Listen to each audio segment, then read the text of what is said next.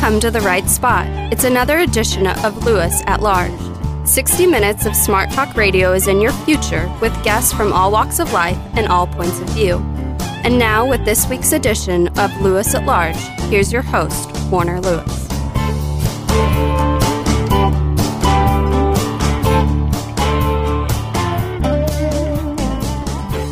Well, welcome everybody to this segment of Lewis at Large. Again, yours truly, Warner Lewis, right here from the old flight deck. And Smart Talk Radio continuing for sure here. We're going to be talking to Dr. Deb Hirshhorn, affectionately known and well known as Dr. Deb. She is a PhD and marriage counselor, family therapist as well. She specializes in domestic violence, of which we will talk about a little bit during this segment, but just as importantly, we'll talk about just sort of the state of America's mental health. She does have some concerns about the mental health community and some of the things that they're doing, but should be an interesting one indeed. Dr. Deb, how are you, my friend? I am wonderful. How are you? Well, I think we're good. Let's do this. Let's give our audience a little bit more depth about you. You are a marriage and family therapist. That feels a little bit broad. Tell us a little bit more about your background. See, marriage and family therapy, it's really not any more broad than psychology. It's just that it includes more people. You kind of got to squeeze more folks into the tent. But really, that is how human beings are. We're connected. We relate to one another. We're affected by one another. And so you don't get a real handle on who a person is out of the context of who they associate with and who their environment is. And just to kind of bring it into the current conversation, if you take a look at the killers who have been, unfortunately, doing mass murders in the last 5 years, 10 years, so on, you find that they should not be looked at alone. They should be looked at in the context of what was affecting them, what propelled them to do what they were doing, whether it's their family background or, in one case or another, schools they were attending. So I'm a systemic thinker. I look at the whole system. That's what marriage and family therapy really means. One of the other thing we wanted to talk about, too, you have a new workout called The Healing is Mutual, which we will touch on. But just from where you sit, your years of experience overall, A being great shape, F being a disaster, grade the current sort of mental health of Americans right now. I don't like that kind of a all-in-one bucket kind of answer Okay. that I would have to give you, because you know what? People have always had very strong members. The country has always had members that needed help. And I think that's from time immemorial. We've come through a lot, and we've come through it beautifully. I tend to be a little optimistic about people. I think that, as an example, Hurricane Sandy, which devastated my community, my own house, and my community around me, and the wonderful, warm love that the community poured out for one another is just fantastic. So, it depends where you're looking. If you're a crime scene investigator, you might see life as being really difficult and full of problems and people not so good. But you have to look at the big picture. So I'm sorry if I'm not giving you a real that's answer. Fine. We would not expect you to have too sweeping of an answer. Let's dial back. Let's just go back a decade or so, and as you said, come through a lot of things. The psychological and political and social implications of an event like 9/11, the unique economic crisis that we have all been through over the last several years, layered on top of that, what feels like a proliferation of multiple crimes, mass murders, etc., all lend itself to what would be a very sort of stressful social and political environment, but you feel we've come through pretty well. Well, let's put it this way. More can be done, and that's really my mission. And yes, I think this is a great country. I think it's a great world. That's who I am. I'm glad to be part of it. Obviously, people who kill themselves in the process of killing others don't feel that way. And those are the people I want to help. And I feel our country is not doing enough for those people. Partially because look at the innocent people that get taken down in the process. But the truth is, if those people were helped, they might have been productive members of society instead. So I think that's what we need to focus on. That's my mission. Is there anything in common with the events in Colorado, the events in Wisconsin, et cetera, that you see with those that were alleged to have perpetrated all of these crimes? And what do you see that is in common? What's in common is the people were unhappy. They were loners. They didn't have someone to talk to. Some of them were seeing a psychiatrist, and you would think, oh, well, they had someone to talk to. Not true. What they do is the psychiatrist is, as a human being, disempowered by the messages that he or she has received in school, and they think that they cannot help this person, but rather must push some medication on the person to help. And that has failed. That is not the solution, because medication, as Thomas says, who wrote many years ago, The Myth of Mental Illness, said beautifully, and others have said, you can't fix a person's attitudes, values, opinions, and even deepest feelings with a pill. You just can't. A pill is not the solution. The solution is family therapy, and starting at a very early age, which none of these people received. None. If you just joined us, we are talking to Dr. Deb Hirshhorn, known as Dr. Deb. She is a marriage and family therapist specializing in domestic violence, also the author of a new work called The Healing is Mutual. Dr. Deb, what about those that say, we've had people that have been troubled, that have been lived on the edge of what would be considered mainstream society since the founding of the country. Their solution was not necessarily taking out several of their fellow citizens. How do you answer that, and what's different in 2013 than was maybe back in 1945? I don't think anything is different. If you look in the Bible, Cain killed Abel. I think that this is human nature. It's built into us. The method may change. The number of people hurt may change. That's true. But me, personally, I rather look at the person who did this and try to heal that person when he's 5 years old. Why should a small child, Adam Lanza, was noticed at 5 as having problems? And when he was in middle school, the security guards, you can look this up, the security guards were telling one another to keep an eye out for him. Why wasn't he given family therapy? Why? This would have empowered his parents. They would have had tools to help him and help themselves. And that didn't happen. It didn't happen. That is what needed to happen. So whether you go back 100 years or to the founding of the human race, it doesn't matter. We need to reach out and help each other. And that's what's missing. How about, maybe you've already answered it, but from where you stand, how well equipped are our schools, and it's not just their responsibility, obviously, but how, from the school point of view, how equipped are they to recognize issues like this, and how responsive what kind of resources do they have? See, they have the tools, the resources, and everything that they need already.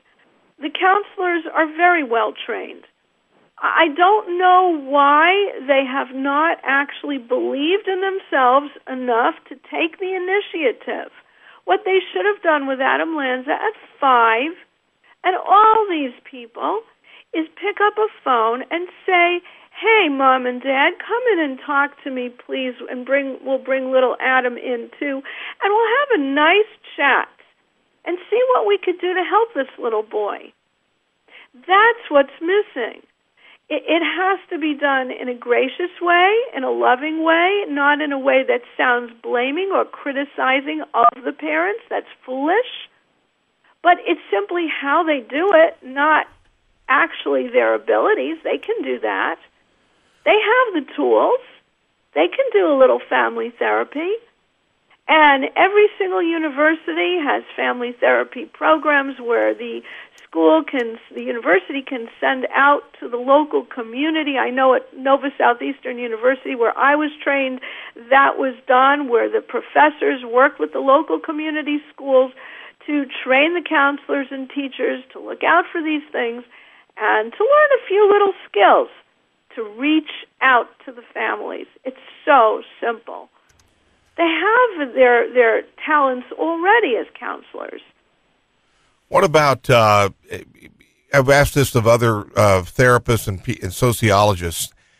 We see what is happening in America. Are we wrong to assume it's not happening at the same level in other countries? Because if it is, we don't seem to hear about it. Of course it's happening in other countries. And there were so many problems. For example, not to single out one, but China had school shootings within the last 12 months, too. That crazy guy in Sweden, it's happening all over. It's happening all over. There isn't a country that's safe from it. And I might add that the terrorists who train young children to become jihadists are doing the same thing. It's a mental illness, and that's what we have to understand. And it needs to be addressed when children are young.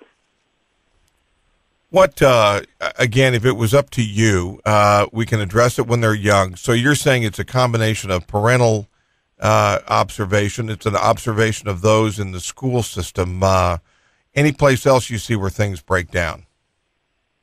Well, the point is the responsibility ultimately is the parents, but it should be in the schools, the churches, the community centers, after-school activities, any place where children are going to congregate. Those people who are in charge should keep their eye out, and do. They see when a child is not behaving the way you would expect, but they're not taking the initiative to reach out to the families to get them help. That's what's missing. Well, let's talk, just because the time is limited here, let's talk about this new work, The Healing is Mutual. Give us the premise and give us some setup. Okay. As I said before, I look at the family as a system. To raise healthy children, you need a healthy couple bond.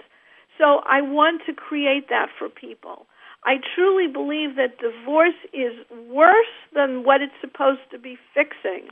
People go into a divorce with resentments, and they never get past those resentments because the problems that were created in the marriage, where they felt betrayed, they felt hurt, they felt that the promises that they expected to be delivered were not, they never have a chance for that to be fixed because once you've divorced, that's it, you're done. So they'll be in the system in court for years and sometimes decades fighting with each other. Why are they fighting so long? They're fighting because the emotional problem was never going to be resolved, and it can't be resolved in court. So my premise is if your marriage is in deep trouble, fix it. And how do you fix it? You can't fix it by pointing fingers. Who's to blame? You got to fix it by healing. That's why the book's called The Healing is Mutual, and you've got to fix it together. That's why it's called mutual. Even when there's been emotional abuse, physical abuse, harsh language, estrangement, you got to work together to fix it. And it can be done, and not only done to where you've got a healthy relationship, but a happy one, a passionate one. You can be in love again. That's my premise. What about it's certainly being addressed by Hollywood, whether it's Silver Linings or the recent movie Hope Springs with Tommy Lee Jones and Meryl Streep? I'm curious as to, that almost seems indicative of what's happening right now, particularly probably at the baby boom level? Yeah, definitely. It's possible to make things better and good if we only accept each other as human and recognize that we have flaws, go easy on each other, don't glom on to the flaws. That's one of the points in my book. Look for the good. Search for the good in your partner. And look for it carefully and tell yourself over and over what is good about your partner. Don't allow the flaws to trip you up every time you say good morning. Dr. Deb, as you do a lot of this marriage counseling, I'm curious, are you seeing more and more people going the route of trying to fix things, or because we know certainly over the last couple decades the divorce rate has skyrocketed? Right. Unfortunately, that's my little challenge there. People just take what they think is the easy way out, and it's short-sighted, because it's sending a message to their children that when things don't work out, quit. It's sending a message that people are not just human, but people somehow should be terrific. That's why second marriages end in divorce as well. People think that there's a perfect person out there for them, and they get married a second time, and my gosh, that person wasn't perfect at all. So they go through that divorce again. What they really need to do is stop looking for perfection, because none of us is perfect, myself included. But we have to really accept each other and let go of the small things and focus on the good things. Work on being kind. I know that sounds pat. The book is 200-some-odd pages. It's not pat. I break everything down and give many, many tools for accomplishing these goals. So I don't know if that's answering your question. No, I think it does, and I've wondered, I think a lot of baby boomers have wondered, as you look to the Gen X, or Gen Y rather, the sort of the baby boomer kids, we're curious, I'm sure, as to what their solutions will be, having seen a generation of divorce. Yeah, well, I think they're going to be marrying, and the trend shows they're marrying later on because they're afraid of marriage. They're afraid it's not going to work. And they enter into it very gingerly. They sleep together. They live together. That seems to work. Then they get married, and then sometimes it falls apart anyway because they haven't learned the tools, which is what they really need for making it work. They only know how to get out of it, and that's not good enough. What about, do you have any thoughts about the phenomena, again, going to Gen Y, baby boomer kids, moving back in with mom and dad either after college or never really moving out in the first place?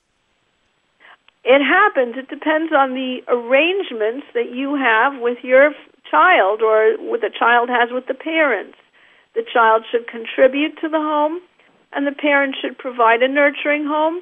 But the main thing that the parents should have provided several decades earlier, and it's never too late to start, is giving the child a sense of responsibility and a sense of pride in who he is, that he can go out there and solve his own problems. That's a tool that he needs, so that eventually, when the economy improves, he can have a place of his own and he can start his own family. But he needs to believe in himself, which gets back to what I was saying at the very beginning of this with regard to the recent spate of shooters. You see, it's all connected. When a child doesn't have the tools, it should be noticed by counselors in the system, in the school system or community system, wherever the child is, and brought to the parents' attention, how can I help? That's what's needed, I believe. What are you finding that the psychiatric and mental health community across the country pretty much shares your view, or do you feel like you're out there on your own? The latter, unfortunately. They want to pop the pills. The the pharmaceutical community is a multi-billion-dollar industry. For example, did you know that the major founders of the Anxiety Disorders Association of America are Pfizer, Wyeth, Solvay, Eli Lilly, SmithKline Beecham, Pharmacia? Upjohn, Glaxo Wellcome, Bristol Myers Squibb, etc. You see what I'm saying? It's all about the money in the pharmaceuticals propelling people to pretend that this works, even though scientific research shows that the medications don't really work. Well, let me give you an example. A policy analyst, Thomas Moore, did a study. Searched through the FDA files, found 2 identical trials of the antidepressant Surzone. Okay. One showed a marginally positive result, and the other showed no measurable effect. And guess what? The marginally positive result was published, and the other wasn't published.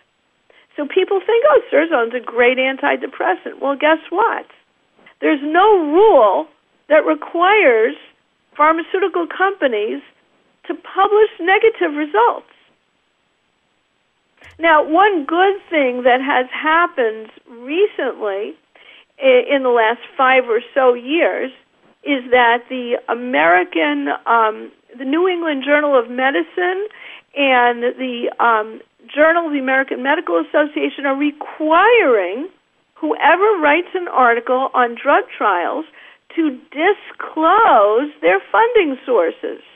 That's a good thing, because as soon as they did that, an awful lot of this stuff did stop. And the publication of things that were outrageously good, which really weren't so good, stopped. Because you have a bias when you're paid hundreds of thousands of dollars to do your study. So we are learning little by little, but I am feeling like David and Goliath. But I'll just keep on, you know. Well, Dr. Deb, as we start to kind of wind down here, if our listeners feel that they have a marriage issue or a marriage that is in jeopardy in some way, shape, or form, or they feel they have a child or any loved one, for that matter, that it is at risk on a wide variety of issues, what's the first thing they should be doing? They should definitely look and find a family therapist, preferably one that they can see face-to-face. If they can't find someone that they feel comfortable with, who understands them, there are family therapists, I do it, who will work long distance on Skype, for example. And if they don't feel comfortable with that, they should at least buy self-help books. I don't appreciate people knocking those. They are helpful. Any one nugget of an idea is worth it if you can take it and use it well. So they have to not think, oh, dear, this is just terrible. They have to start thinking positive. How can I fix this problem? Well, the work is, the healing is mutual. She is Dr. Deb Hirshhorn. She is a family therapist specializing in marriage and family therapy issues, also including domestic violence. Dr. Deb, how can people find out more about the work you do, maybe some solutions, and also about the book? Well, one thing they can do is go to my website, drdeb.com, D-R-D-E-B, and they can see the book there. There are 3 versions. There's a whole home study course, which has audio and workbooks. There's the book. There's also the e-book. The book is available on Amazon, but you can start at my website, and it'll click you over to the spot where it's sold. They can also just, read my blog. If they want to get more information, they can text their email and their name to 516-628-6077, and they'll get a free ebook there, not this book, but a little book that I wrote to kind of get them started. So there are options for them, whether they choose to work with me or anybody else. There are lots of wonderful people out there, but they do need to take that step. Well, listen, thank you so much for joining us. Good luck with the book, and do appreciate your insights. Thank you for having me. I appreciate being here. You bet. We will be back with more right after this on Lewis at Large.